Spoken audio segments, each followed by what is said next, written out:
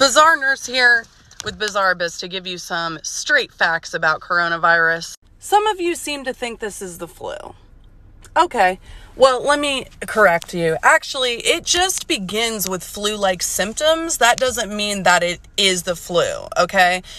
Yes, every virus affects the elderly and children worse than the general population, but here's some things to keep in mind.